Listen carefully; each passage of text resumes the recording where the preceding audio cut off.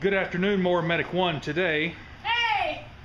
we've got a flat on Spot the Shop truck, and we are going to show you how to plug a tire.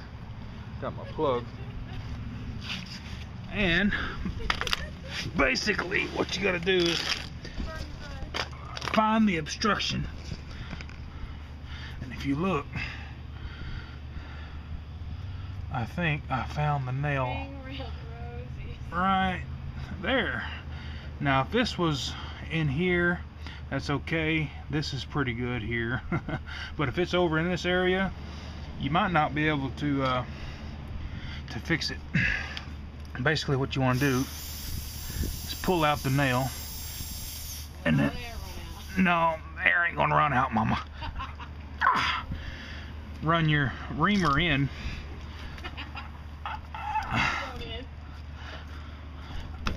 There you go.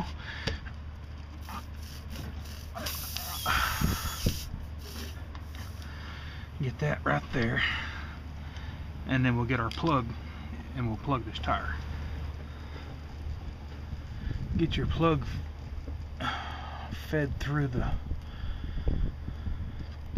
tool here, and what is that, a piece of plastic on there? Yeah.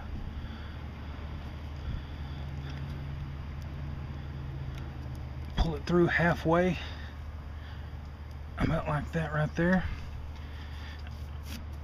Pull out your reamer and then shove this in. You want about maybe ½ inch or so, and then release it like that.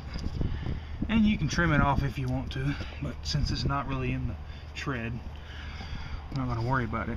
You can use this method to plug lawnmower tires as well, and ATV tires sometimes won't work because they're so low pressure tires.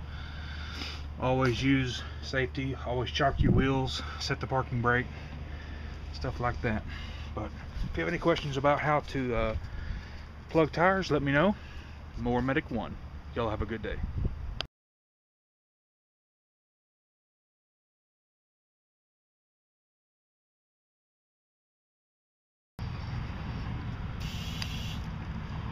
Always inflate your tires to the recommended specs.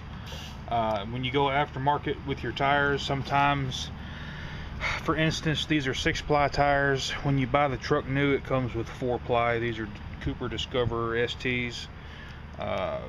If I put 32 pounds of air in these 6-ply tires, they look freaking flat.